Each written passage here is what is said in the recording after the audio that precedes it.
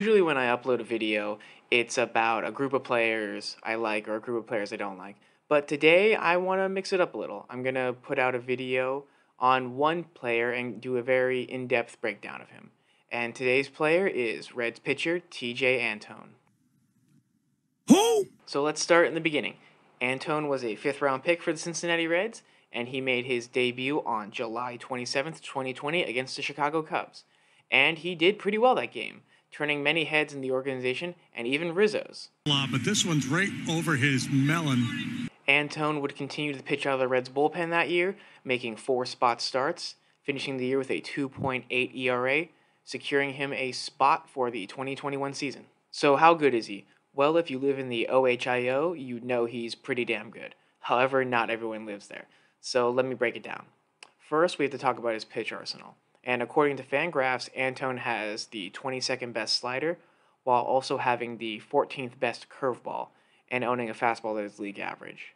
Mind you, he's on record saying that he just spent last offseason working on improving his fastball, and from what I've seen at spring training, he's definitely improving. Next, we have to look at, is Antone going to start this year? And right now, I'm going to be honest, he looks like a lock for the Reds rotation.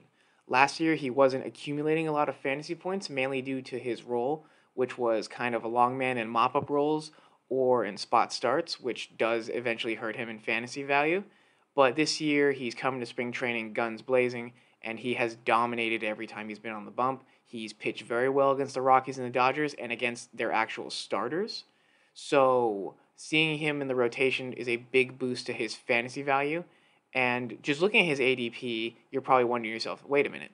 This guy has 3 amazing pitches. This guy is dominating spring training. And he's a lock for a Reds rotation that is pretty good already. Why haven't I heard about him sooner, and why aren't more people talking about him? Well, here, let me break it down for you. Antone had to share a rotation with Trevor Bauer, Luis Castillo, and Sonny Gray. So it makes sense that when the national media came to cover the Reds, specifically their pitching, they weren't looking at Tejay Antone despite the numbers he was putting up. And the Reds did not get a lot of national coverage themselves. They only played on 5 national games, 2 of which were playoff games where they got skunked by Atlanta. Mind you, Tejay Antone did make the roster for the playoffs. He just never pitched in the playoffs. And when regarding Antone as a prospect, many didn't consider him to be a very good one. He was an older guy, age 26, coming off a major arm surgery, and because of that, many had written him off when looking at his stuff that was simply not the case. So to recap, we have a pitcher with 3 elite pitches, a locked spot in the rotation, and an ADP that is super high. Ladies and gentlemen, this is your prototypical sleeper pick. If you select him in this year's draft, you will not regret it.